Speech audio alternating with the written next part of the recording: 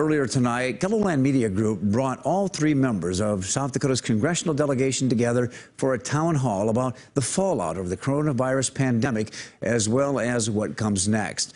South Dakota Governor Kristi Noem declined our invitation to participate. On the night meet, KELOLAND's Dan Santella recaps tonight's virtual event, where the congressman responded to your questions.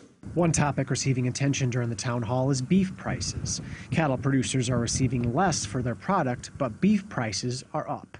Frankly, prices were not great before COVID-19, but they've gotten a lot worse. And the specific question is, who's getting that money? Well, it's the packer in the middle. And the reality is we do not have enough capacity in the middle and the processing stage, and we don't have enough competition in that space.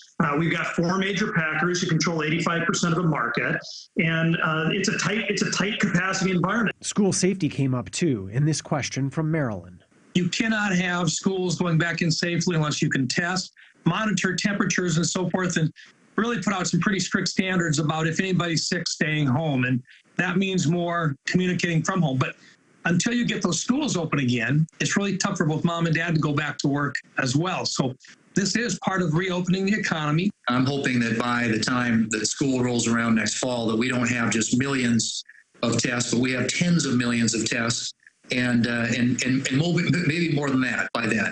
Until we get a vaccine, until we get an antiviral therapeutic, we just have to have massive amounts of tests so we can tell who has it and who doesn't have it. Viewer Marlene asked for a rating on how the Trump administration has responded to COVID-19. But I think when you look at what this administration has done, it absolutely gets a good grade. But at least at the congressional level, we're not backing off. There is a lot more to do. Overall, I'm going to say we've responded, but I wish we would have been able to respond more quickly than what we did. I just think it's a work in progress. And, I've always said the biggest room in the house is the room for improvement. And there are a lot of things we can do better and need to be done better. And testing is one of them. In Sioux Falls, Dan Santella, KELOLAND News. And if you missed the town hall earlier tonight, you can watch it again in its entirety on KELOLAND.com.